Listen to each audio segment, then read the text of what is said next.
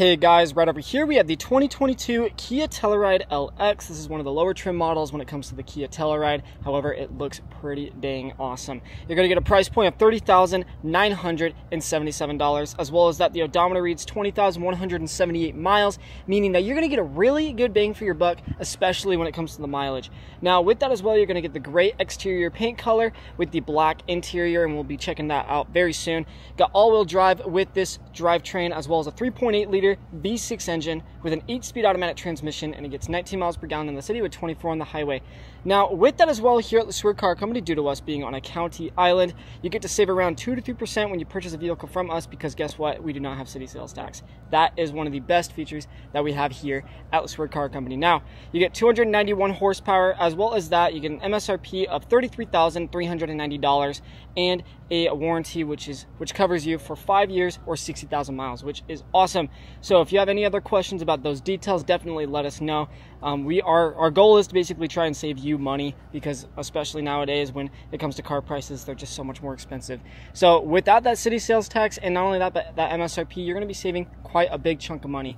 Now, let's check out the exterior of this vehicle real quick. You're going to get the Kia Telluride badges up at the front. You're going to get your daytime running headlights, aluminum alloy wheels, keyless entry for the driver and passenger door handles, as well as that those blinker lights that are going to be on the side mirrors. Not only that, but if we go to the back, you get those beautiful taillights, the all-wheel drive Kia and Telluride badges on the back with your rear sensors. Now, opening this up, we can actually see that we also get a manual tail lift gate. You're going to get lots of trunk space. Let me tell you, this comes with tons of trunk space. 12-volt port to the left, USB ports for those in the back. So this is a third row right over here. So if we actually just take this up, you can kind of see the comparison between that trunk space. So yeah, a little different. Let's actually put that back down. But let's go into the interior. So yes, this does not come with an automatic tail lift gate, but it definitely does make it up. Inside the vehicle, as you can tell, we got that bench row with the leather seating. You got really good tint on the windows. Not only that, but a Harman Kardon stereo system, a 12-volt port here in the back with the cup holders that are right over there and right over here as well. Now, going inside of the vehicle, you're also going to notice this. USB ports that are going to be on the side of the seat. So this comes with 3 USB ports, or 2 USB ports in the back, and a 12-volt port for charging. Going inside the back, you're going to get manual adjustable seating for the driver and the passenger. You get a leather-wrapped steering wheel that comes with lots of great things. Adaptive cruise control. You're going to get lane assist, or actually, yeah, lane assist, as well as blind spot monitoring with your traction control button as well. Turning this on, this thing just feels so luxurious. It's big. Not only that, but it's just got so much tech. So again, adaptive cruise control right over here. We actually go to driving assistance right over here. Let's click OK. You get SCC reaction, which is basically that emergency reaction. Driving assist features. You get the driver attention warning, forward safety, lane safety, blind spot safety, and parking safety with all those sensors. Going down over here, you're going to have your center console, piano black plastic, making it just look absolutely sexy.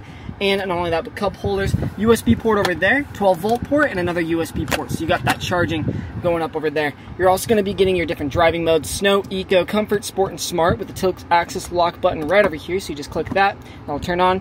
You get your auto start, not only that, but your electric parking brake and your sensors with the auto hold. So you got plenty of things that you can go through and try to save as much gas as you can.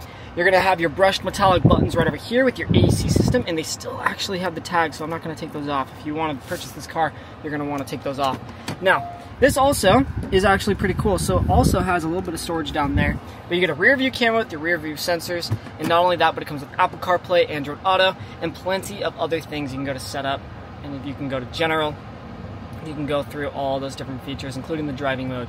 Now, going up over here, you get your rear view mirror, sunglasses holder, as well as the lights and the Kia Connect system. So if you have any other questions, let us know, and we'll see you guys in the next video.